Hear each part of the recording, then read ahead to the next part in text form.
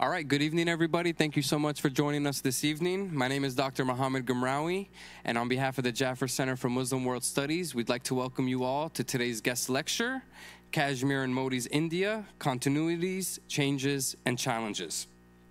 Today, our guest speaker will be Dr. T.J. Liguori, who will be discussing the situation in Kashmir. Dr. Liguori's research interests include international political theory, international historic sociology, Kashmir, South Asia, and post-colonial and decolonial conceptions of the international. Dr. Liguori wrote his dissertation on Kashmir and also did fieldwork in and on the region. He's taught classes on South Asian history and culture, introduction to epistemology, research design, development of international thought, contemporary dynamics of IR theory, and introduction to international relations. Please help me in welcoming our guest lecturer today, Dr. T.J. Liguori.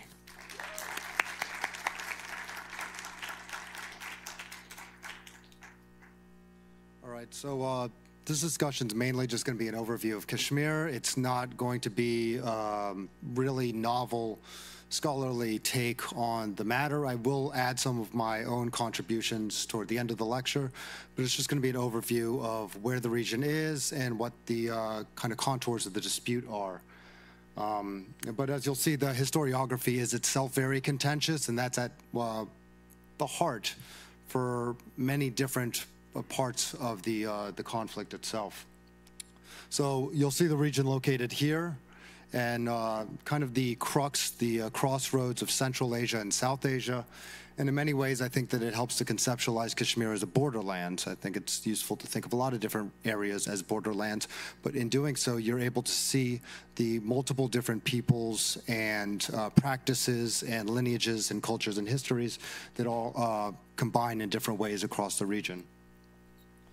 So, just to give an overview of about 2,000 years in about 30 seconds, from the ancient times to the 19th century, I'm going to really focus on the 19th century because that's where a lot of the current, the basis for the current dispute come from. So we have some of the early texts that do mention Kashmir. It's largely absent from some of the Vedic texts, but we do see the beginnings of the mention of Kashmir in texts like the Mulasavastivada Vinaya, the Nilamata Purana, and the Vishnu Damodara Purana, which are in the kind of later antique, early medieval period. And then we also get this kind of recension coming across in the Rajatarangini, which itself has a very complicated history. It was written by Kalhana during the reign of Jayasimha, during the Lahore dynasty in about 1148, 1149. But then we have other versions of the Rajatarangini come up under Janaraja, under Shrivara, and under Shuka in the later medieval period. But at each point, what we get is kind of a recap of what we have laid out from these earlier Puranas and the Mulasavastivada Vinaya. And what we have is this basic story that gets kind of told over and over again that originally in Kashmir, it was a lake. And it was a lake ruled by a giant serpent, a giant Naga. And the people there were called Nagas. And then eventually, in the Mulasavastivada Vinaya, it's a Buddhist sage, monk. And the other two Puranas, it's actually a Vedic sage, Kashyap, who comes in and basically is in the an incarnation of Vishnu, comes through and defeats the giant serpent. The lake dries up and allows it for human habitation.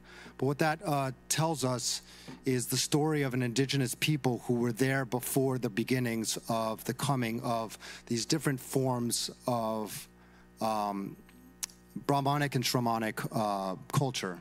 So in the early period, what we have, and this is all told again in the Rajatarangini, and again in the later Rajataranginis as well, we have from about the time of the Mulasavastivada Vinaya, Buddhist culture there. And by the time we get to the great Yogacara and sage Vasubandhu of the 4th century, he tells us that it is a very partisan region. This is a very Sarvastivadin region. So there's a distinction between the Yogacharans and the Sarvastivadins, and Kashmir is associated primarily with the Sarvastivadin culture. And what we have with the different dynasties that come in at these different times is the patronage of one or another of these sects or these dynasties. And by the time we get to the 6th century, we've already had a beginning of the move toward a Shaivism. So rulers who patronize Shaivite understandings of Hinduism, beginning primarily with Mihirakala of the 6th century, but then we have other kind of rulers and takes on Shaivism come forward. But by the time we get to the Nilamata Purna and the Vishnudharmatara Purna, it's more of a Vaishnavite understanding of religion, before that's eventually superseded by a kind of novel philosophic understanding of Shaivism. And there's a lot of different sects and groups that are around during this medieval period. But this is where we also get some of the great works of Trika, which is the Kashmiri Shaivite non-dual philosophy that comes forward. Primarily, the most notable exponent is Abhinav Gupta in the 10th and 11th centuries. But these are some of the kind of the more decorated figures in the philosophical trends of the movement. And as you'll see, the note of these different dynasties, some of whom are coming from South Asia, many of whom are coming from Central Asia, including the Huns. Then we have the Utpala dynasties, the Karkata dynasties, the Lahara dynasties, until we have our first Muslim ruler with the Ladakhi, which is a Western Tibetan province. We'll talk about Ladakh. Ruler Rinchana, who changes his name to Sadruddin, and he rules over the area for 3 years. He marries the former queen, Kotarani, who then takes over after Sadruddin's demise and rules for 16 years with a lot of controversy kind of in that period, before we have the supersession by the Shamiri dynasty, which is a distinctly Muslim dynasty. Now, even though it's Muslim, there's a lot of Hindus, pundits at the court. And this is where Janaraja is going to be writing from in the 15th century, as will Shrivara, as will Shuka. They're all getting court patronage during this time. And the Kashmiris look at the Shamiri dynasty as the last period of independent Kashmir before it's taken over by the Mughals, which is a very interesting departure from the nationalist historiographies we get in both India and Pakistan, who both in different ways seek to claim the Mughals for their own. But the Kashmiris, by and large, don't. They look to the Shamiri dynasty as the last period of that independence. And the last 30 years, actually, is the Chak dynasty, which is a Shia dynasty that emerges from the nobility in the 1550s. But from the Mughal period, we have the Afghan conquests in the 1750s, and then the Sikh conquest in 1819. And that really sets the stage for what becomes the Dogra period, where we have the basis for a lot of the current disputes start to emerge. So it's a picture here of Raja Gulab Singh, who later becomes Maharaja Gulab Singh. He's a high-ranking general from Jammu who is in the Sikh Empire. He's a key person at the court, and there's a lot of internecine conflict in the aftermath of Ranjit Singh's demise in 1839. So the Sikh court is torn into a bunch of different factions pulling in different directions from the period of about 1839 to 1845, this 6-year period. And Gulab Singh and his two brothers, Jan Singh and Suchet Singh, are 3 of the top-ranking figures in the Sikh dynasty. Not the top 3, but 3 very prominent figures. And at different times, and actually his nephew as well, Hira Singh, they take different sides during this conflict. And he reaches out to the East India Company at one point in 1843 or 1844, which doesn't really amount to much. But this is also the period where the East India Company is expanding into other parts further west into the subcontinent. So 1843, they take Sindh. 1841 was the Anglo-Afghan War. And they're waging a war against the Sikhs in 1845, or at least looking to. But they need crucial allies. So they engineer a defection from Gulab Singh, who wasn't satisfied with the ruling house in the Sikh Empire at the time. Anyway, so they basically mount a false flag operation to get the Sikhs to cross the agreed-upon border so that they can have an excuse to invade the Sikh Empire, all the while engineering this key defection from Gulab Singh, which basically throws the war decisively in the favor of the Brits, which they're able to defeat the Sikhs in a few months. And in March, they come to an agreement which basically leaves Gulab Singh in charge of this entire princely state. It's enormous, and it's not anything that necessarily corresponded to anything he had direct control over. Under the Sikh Empire, he was given the title of Raja, ruler over the Jammu region, and that's where his family had descended from. And with the treaties of Lahore and Amritsar in 1846, he's given Jammu, Kashmir, Ladakh, Gilgit, Baltistan, Hazara, and Chitral. All of these areas are given to Gulab Singh under the protection of the princely state. So the princely state system, the way that was set up by the British, was basically to leave the rulers alone within their domains to be able to autonomously enact whatever laws they saw fit, while ceding any forms of international commerce, contact, or trade to the British government. So international communications, foreign policy, military, that would all be ceded to the British government, but in return, the British would be the stabilizing bloc behind the stability of the princely states themselves, of the Dogra dynasty in this case. And this actually paid dividends for the British 11 years later, when a lot of South Asia in 1857 broke out in revolt against their rule in what's called the Sipahi Revolt, or the First Indian War of Independence. Gulab Singh, who had just actually abdicated his throne, but was still alive, and instructed his son Ranbir to remain loyal to the British, and there was no major uprisings against British rule in the Dogra dynasty at this time, in the Dogra domains. We get a very different, self-consciously different character associated with Ranbir's reign, and primarily the latter part of his reign. He seeks to basically make himself self-consciously Hindu, and this is a result of a lot of other developments happening throughout South Asia, including the development of pan-South Asian identities across religious lines, whether that be Hindu or Muslim.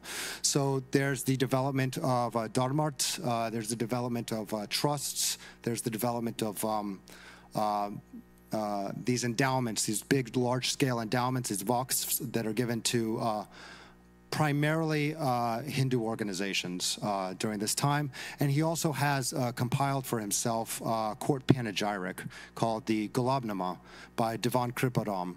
And Kriparam's a pundit who composes this Gulabnama, which is basically a panegyric made to make Ranbir Singh and his father Gulab, it's like a history of Gulab, but in a very flowery light, to make him look excellent in terms of his lineage, in terms of his conduct, in terms of his aptitude, and all of these other things. But what it does is it fabricates, which draws for some basic truths, but it fabricates a very illustrious dynasty and a very self-consciously not only Hindu, but Rajput orientation to the Dogra dynasty itself.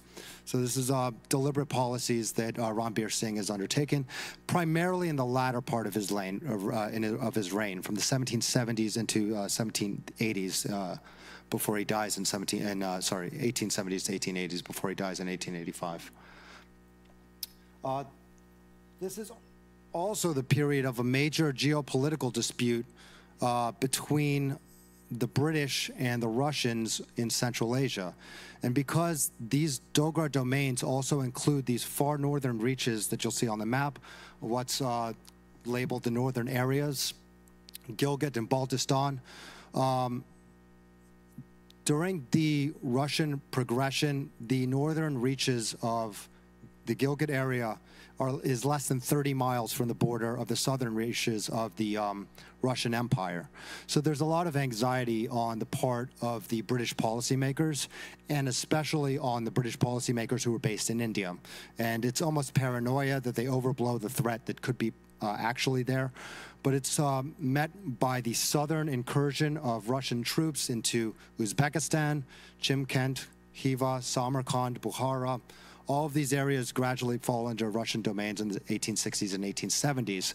So there's frantic writing on behalf of a lot of officers who are located in the northern part of these areas. So the Brits start sending to Ranbir Singh a number of officers. Officers on special duty was what their title was. They would later be transformed into residents at the end of the 1880s. So there's a lot more notice that's being put, but it's made clear to Ranbir that we're not going to interfere with your internal administration. We're only going to deal with the Russians who are coming down from the north. So this became, again, the central focus for the Brits during this time. And in 1889, 4 years into Pratap Singh's reign, during a period of, again, increased anxiety, the Great Game lasts till 1904. The Brits actually overthrow Pratap Singh and put a caretaker government in place for 16 years. So they put a number of residents there to basically monitor the situation. And the reports that are coming out from the settlement officers, the settlement commissioners, including Andrew Wingate, but most notably Walter Lawrence, who would later be the secretary to the viceroy in Calcutta, George Nathaniel Curzon, are on the appalling state of development within Kashmir, primarily in the Muslim population. So the first statistics that we end up getting about literacy rates show a marked contrast between the Muslim population, which is at this time in the 1890s over 90% of the population. In the valley, it's probably about 92 to 93% from the first statistics that we have. In the Hindu population in the valley, the Kashmiri Hindus are usually identified with the Kashmiri Pundits, about 5 to 6% of the population in the 1890s. The Hindu population has a literacy rate approaching 50%, so about 45, 46, 47%. The Pundits, even during the time of Mughal rule and the Kashmiri dynasties, had always been kind of a literate class who were patronized for their literacy and their ability to be court functionaries. The Muslim literacy rate in the 1890s is 1.5%. So there's a marked contrast in not only literacy, there's development, and also governmental posts, which were given discriminately to Hindus, and not even Kashmiri Pundits, primarily Dogris and people from outside of the state who were given the highest ranking positions in the Dogra government. So it was actually because of a lot of activity of Kashmiri Pundits to get more seats in the government reserved for Kashmiris that we had the State Subjects Act passed in 1927, which has recently been labeled something very controversial, but it was in order to make sure that it was Kashmiris who were owning property within the state and not a number of South Asians coming in from elsewhere.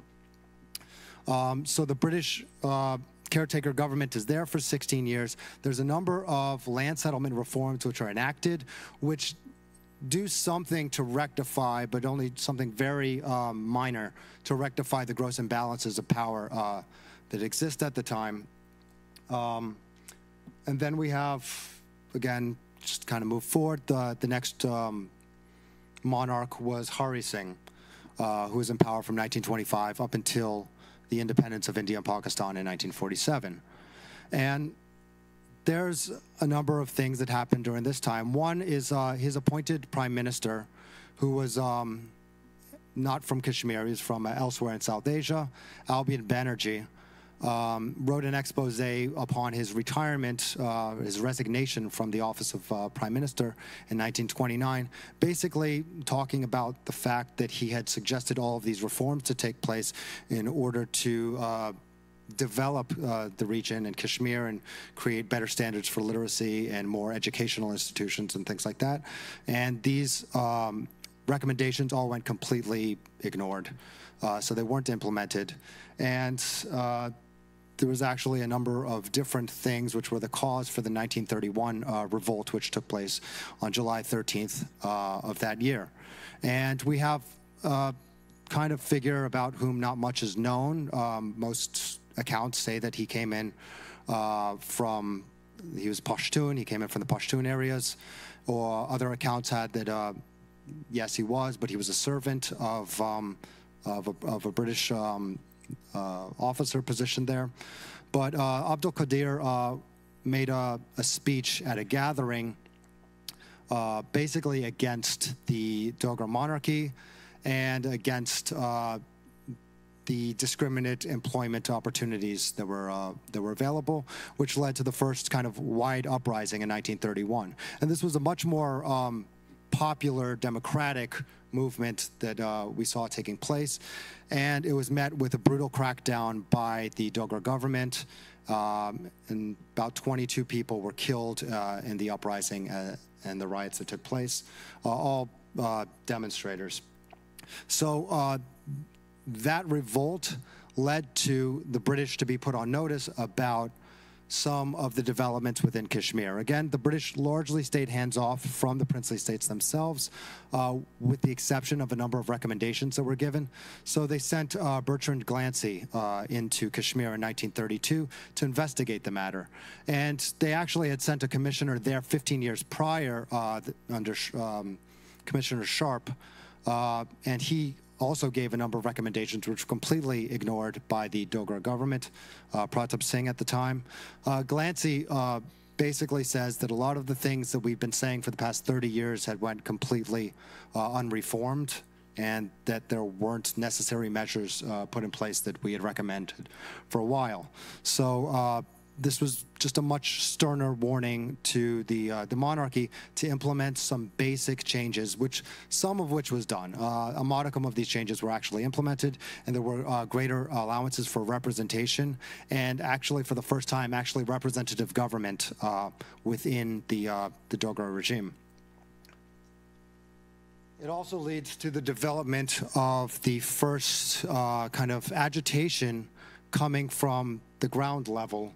At first, they termed themselves the Muslim Conference, but in an appeal to the wider population, they changed their name in the later 1930s to the National Conference. It's the same National Conference that exists today, and it was led by Sheikh Abdullah, who originally organized a number of people in what was called the Reading Room Party in Srinagar.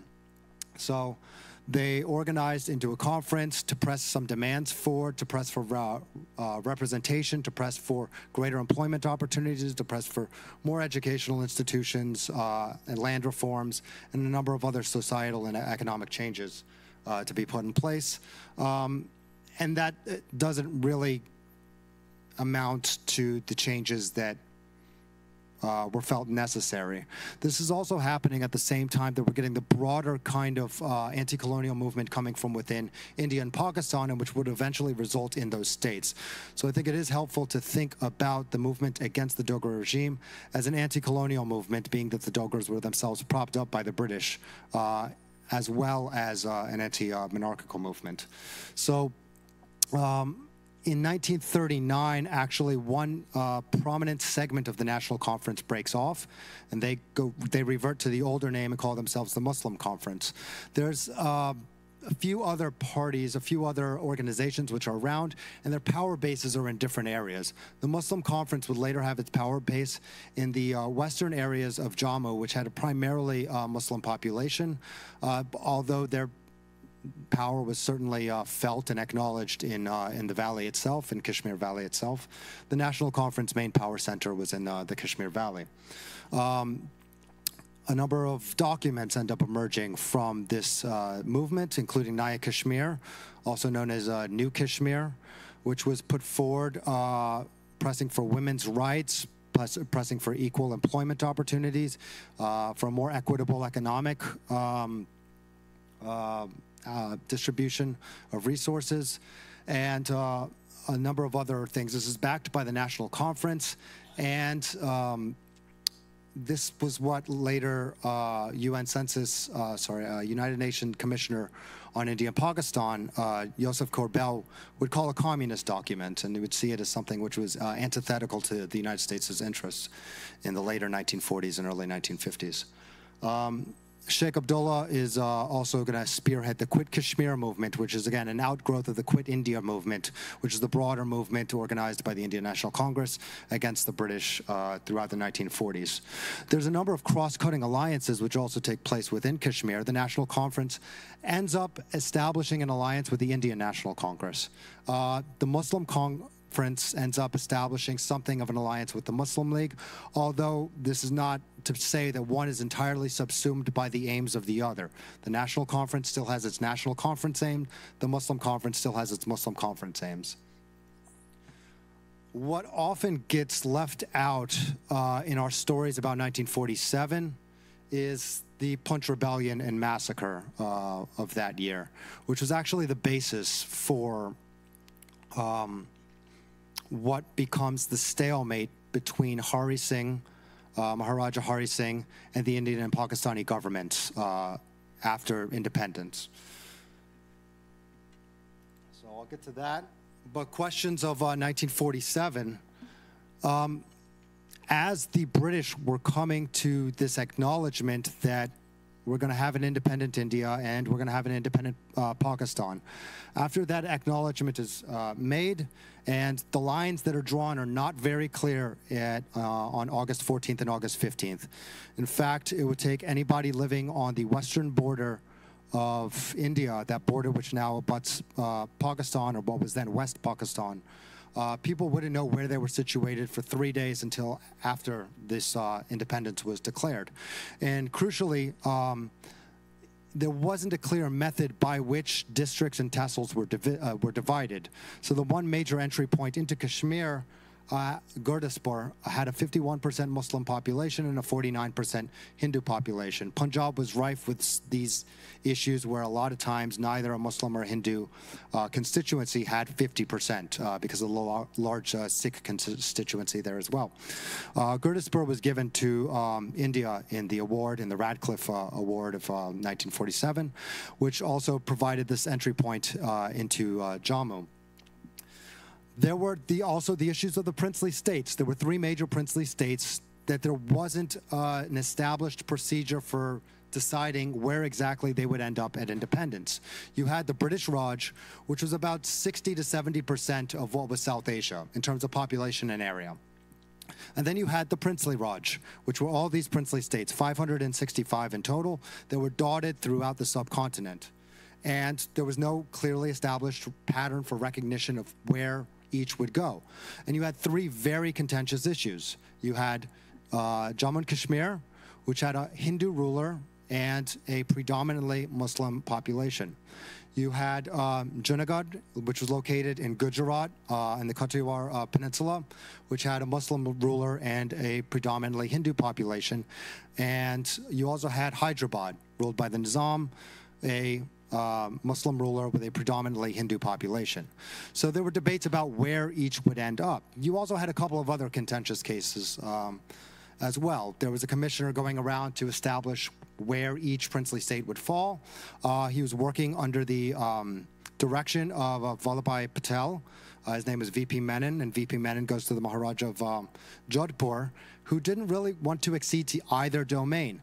The princes would probably have preferred Pakistan because of some of the allowances for decentralization given by the government in Pakistan, or the to-be government in Pakistan, and the more centralizing impulses of the Indian National Congress.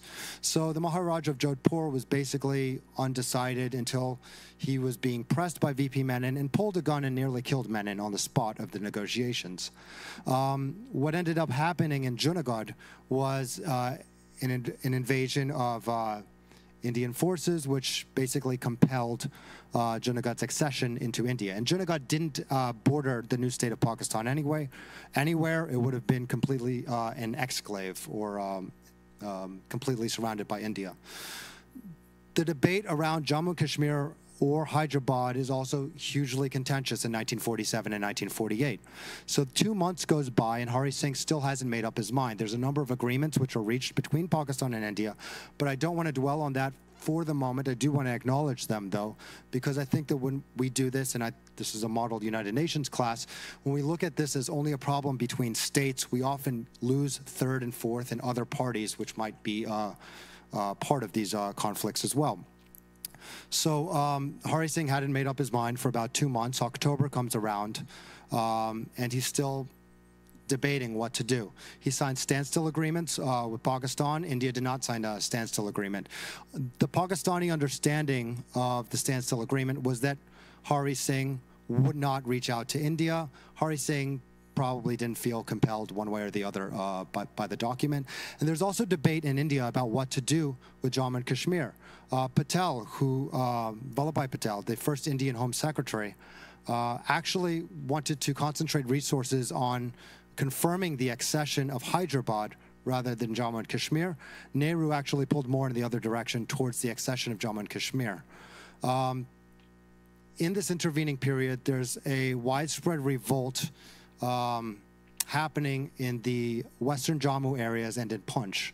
And there is a catastrophic clampdown which is put onto the population, an ethnic cleansing which kills well over 100,000 or tens of thousand people. Estimates have it over 100,000, but tens of thousand people killed in western Jammu and Punch.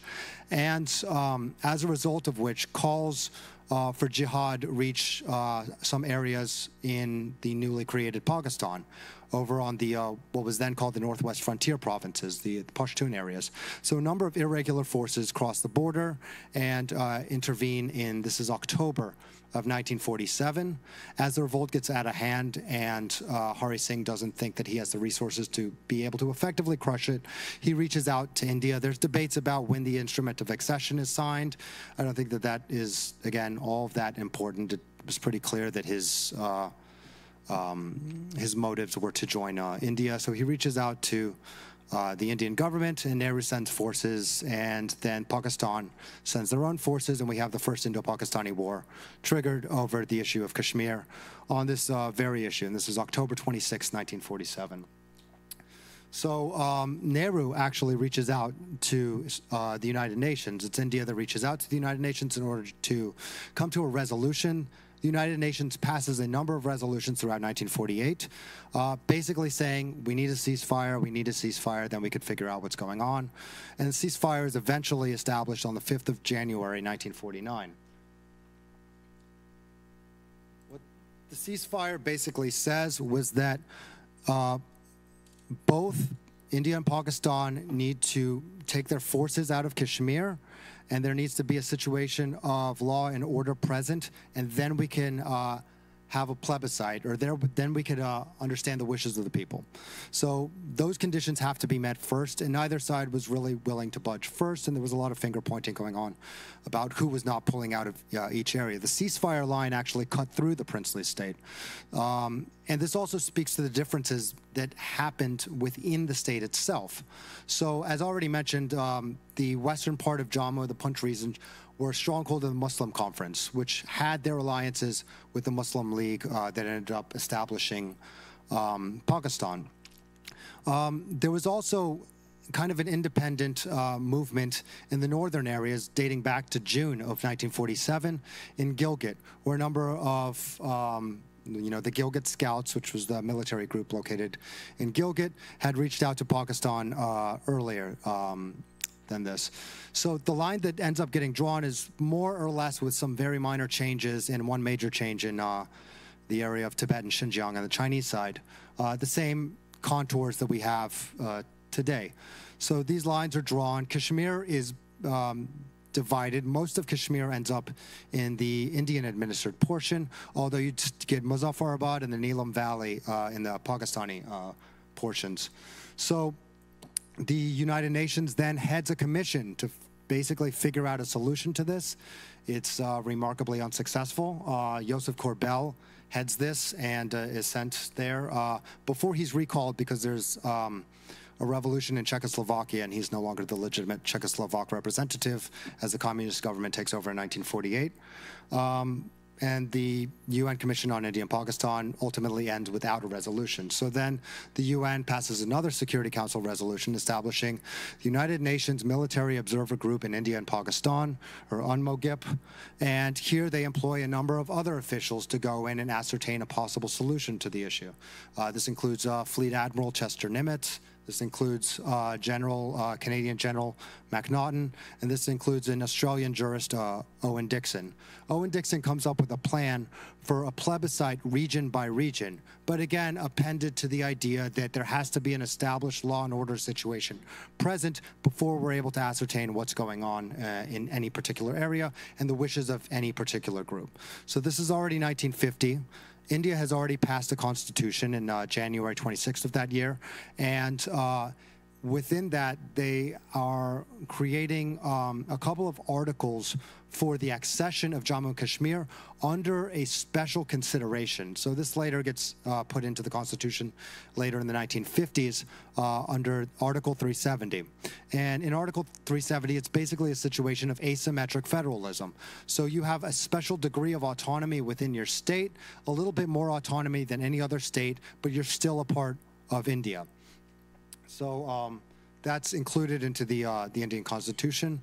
For those of you wondering about the role of the United Nations, with the advent of Cold War politics and the veto within the United Nations Security Council, there are no more resolutions passed, with some exceptions in 1957, because the USSR gets mad at India for saying something about the invasion of Hungary just before that. But there are no other major resolutions passed for after 1957 about this issue.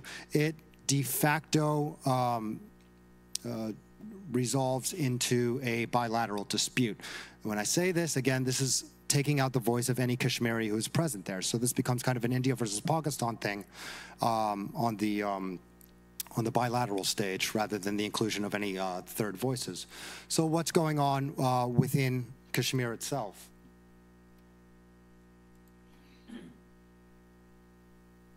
Sheikh Abdullah is more or less just given the mantle of the prime ministership, which is confirmed after an election, which was probably incredibly rigged. He wins nearly 100% of the seats in the Legislative Assembly. This is going to be a condition which repeats itself a number of different times throughout Kashmir, but is able to pass one major piece of legislation which had momentous effects on the societal makeup of Kashmir, which was the big Landed Estates Abolition Act of 1950, which limits the amount of land that individuals are able to hold, and is a part of the broader policy of land to the tiller campaign. But again, wasn't nearly as revolutionary as is often claimed, but nevertheless did have some pretty big effects. As we move again through this period, it's approaching almost one-party rule under Sheikh Abdullah's National Conference. But as there seems to be popular agitation and there seems to be an increasing attempt by the state of India to exert control over Kashmir, Sheikh Abdullah starts bringing up the idea of a plebiscite. Well, what if we had a plebiscite to confirm what our wishes were in Kashmir? This meets with a lot of opposition, both on a civil society level and on an official state level from within India. Early incarnations of the Hindu nationalists didn't really gain ground, especially after the 1950s, but after the assassination of Mohandas Gandhi in 1948 by an RSS cadre, Nathuram Godse. There's another Hindu nationalist outfit in 1953, the Praja Parishad, led by Shama Prasad Mukherjee, and he mounts kind of a march into Kashmir. He leads a march into Kashmir under the kind of slogan, one flag, one banner, one nation, for Kashmir and for India. Basically erode the special status that's been given to Kashmir, make for a full inclusion of Kashmir into India. He was arrested and held under house arrest while he was in Kashmir. He died in June of 1953. And 2 months later, we have the center, that is New Delhi, dismissing Sheikh Abdullah from power and establishing basically their own rule in the person of Bakshi Ghulam Mohamed, who was another National Conference member. So it was an engineered defection, but to displace Sheikh Abdullah's rule in Kashmir in 1953. So Bakshi Ghulam Mohamed is the next prime minister in Kashmir. And during his time, we get the emergence of a plebiscite front, and we get the emergence of numerous other calls for a plebiscite to be held in Kashmir. And there also is a gradual erosion of some small symbols of independence or sovereignty that Kashmir had, such as the nomenclature of the elected offices, which at the time were president and prime minister. They get eroded to governor and chief minister in line with all of the other states of India at the time. 1963, actually, before I get to that, there's also the Sino-Indian War, which should be brought up, over debated lines that were drawn by the British during the colonial period and what exactly belonged to China and what exactly belonged to India. That occurred in 1962, which led to the annexation of Aksai Chin into the Hotan prefecture of Xinjiang in China. In December, the last week of December 1963, holy relic, a hair supposedly from the beard of the Prophet Mohammed, goes missing from Hazrat Bal in Srinagar. And this creates a lot of upheaval, a lot of turmoil. And I think it can be probably better read as a spark which ignites broader issues of panic that were felt along the population. Before this issue was resolved about 2 weeks later in 1964. But in this intervening period, we had a number of civil society organizations, such as the Awami Action Committee, and a number of other groups become established in Kashmir. It was on the backs of this turmoil and this dissent that led to the Indo-Pakistani War of 1965, which ultimately led to status quo ante, the lines that were drawn afterwards. Again, this was a Pakistani-Indian war, not necessarily a Kashmiri war on either side. And the resolution that was reached at Tashkent in January of 1966, in the aftermath of this war, basically resolved the issue to a bilateral one between India and Pakistan, again taking out any kind of Kashmiri voice there. And there's a third war, which did have some skirmishes on the border with Kashmir in 1971, which leads to the Shimla Agreement and basically effectively establishes Kashmir as a bilateral dispute. This isn't taken up by any major third party or international actors during the time.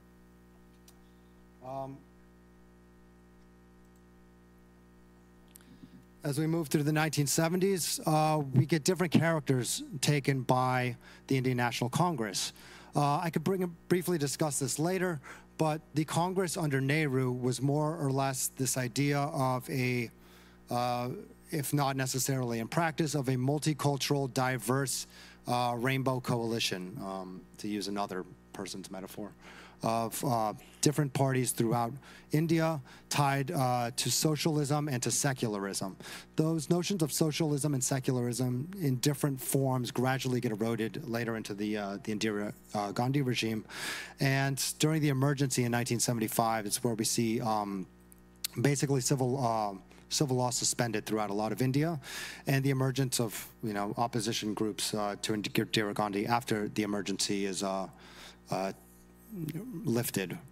In 1975, this also leads to Sheikh Abdullah coming back from prison and working out an agreement with Indira Gandhi to basically be reinstalled or allowed to stand for election again under the National Conference as Chief Minister now of Kashmir, which is able to be undertaken. And it's probably the freest election that Kashmir had in 1977, but that's not to say it was popular after the fact. Sheikh Abdullah lost a lot of his initial legitimacy that he had in the 1950s with the broader public later in the 1970s, as he sought to extend some of the same things that Indira Gandhi was doing during the emergency into Kashmir. Sheikh Abdullah dies in 1982 and names as the successor to the party his son Farooq Abdullah. Farooq Abdullah is installed in 1982. He has a bit of a dispute with Indira Gandhi along a number of issues. And this is also indicative of a number of trends which start to emerge throughout India in the 1980s, which is a push towards a more neoliberal economy and a less socialist economy, and also the engagement of identity politics that starts to come in through both the Indian National Congress and opposition to the Indian National Congress, which is established in 1980 as the BJP. So Indira accuses Farouk of being communal. Farouk mounts his responses, and there's also in 1984 the Operation Blue Star in Punjab against the Sikhs and the sack of the Golden Temple at Amritsar. Just before that, Farooq Abdullah is dismissed from power by the governor, who's Jagmohan, who was a functionary for a number of different governments in India, but also in charge of slum clearance in the 1970s during the emergency and of forced sterilization campaigns in the urban slums. Jagmohan dismisses Farooq basically at his governor's residence and not at the floor of the parliament, which becomes a major issue. But that's not to say that Farooq was entirely hugely popular, but does show India's policies towards Kashmir. So these are, part of what marks the 1980s before we get to the election of 1987, which is widely regarded as, fabricated, rigged candidates who didn't really have any popular support in their constituencies, in their polling areas where they were standing, end up walking away with victories, and leads to widespread riots which later take hold in 87, 88, and throughout 89.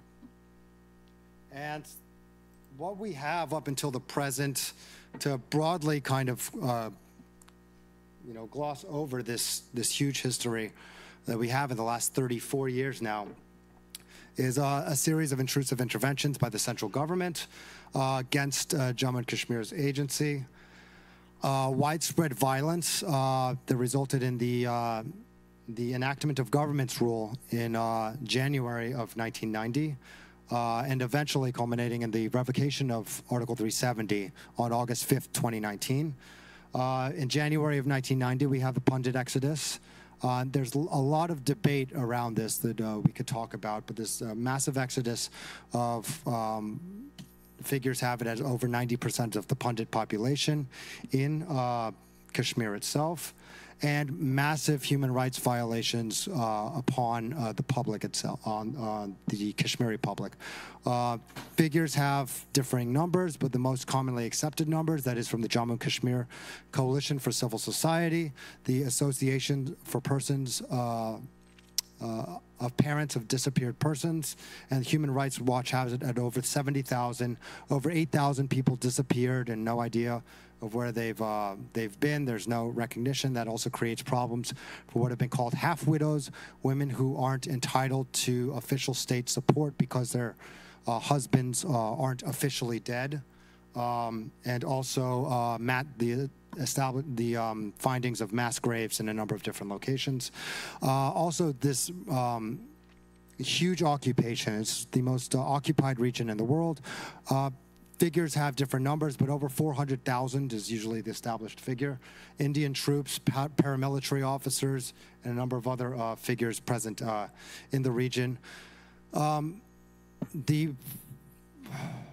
to look forward to is, in many ways, troubling. Since we have had all of these developments, the BJP has been signaling this for a long time in a number of the manifestos that were put out before the elections in 2004, 2009, 2014, and 2019, have at various times called for the evisceration of Article 370, the full inclusion of all of Kashmir, or depending on the version you're getting, or just the administered portion of Kashmir, into Indian territory, official center rule over Kashmir. All of that's been, forecasted in documents going back. But even before that, even back to the anti-colonial period, you had calls for Kashmir as part of Greater India, which has always been part of the national imagination of kind of the Hindu nationalist understanding of India. But interestingly, it's not necessarily that far out of alignment with the geographical imagination of the Indian National Congress and other parties who've controlled India, all of whom have sought to incorporate under different terms Kashmir into their domain. So what I have done up until now was more or less a recap of the general overview, but my own research delves into the discourses which are employed for the territorial claims made over Jammu and Kashmir. And overwhelmingly, they take the same mechanisms that were established during the colonial period. That is, that Kashmir is fundamentally a Hindu territory. What that very definition is in flux in the 1800s and doesn't really come to a crystallization until later into the 19th century and definitely into the 20th century, and is still a subject to some, fluidity. So establishing that as, fundamentally Hindu. How is that done in Orientalist texts throughout the 19th century? There's a number of authors who go to study the language. There's a number of colonial officials who go to understand what Kashmiri is. And one, they only talk to mainly the pundits, primarily because the pundits are the more educated of the community, but also it's because their speech is somehow more pure. There's a figure which recurs through a number of different colonial officials that if you are listening to someone speak Kashmiri, 20 of their words will be Persian, 10 will be Arabic, 5 will be Tibetan, and then you'll have some other numbers with some, varying limits. So that's one reason why there's the privileging of Kashmiri Hindu speech over Kashmiri Muslim speech. When understanding Kashmiri history as well, it's also conceived of as fundamentally Hindu or Vedic history, which is, again, at odds with just that really brief overview that we did of the period where there was Buddhists and there were Nagas and there were a number of other peoples. And there's very, very diverse different sects of Hindus who are operating in Kashmir under a series of different practices throughout the medieval period as well. What the fundamental tenets and traits are. For a lot of British Orientalist authors, going back to the 18-teens and 1820s, and this gets rehearsed over and over again, there's a fundamental, essential Kashmiri characteristics which are usually identified with Hindu characteristics.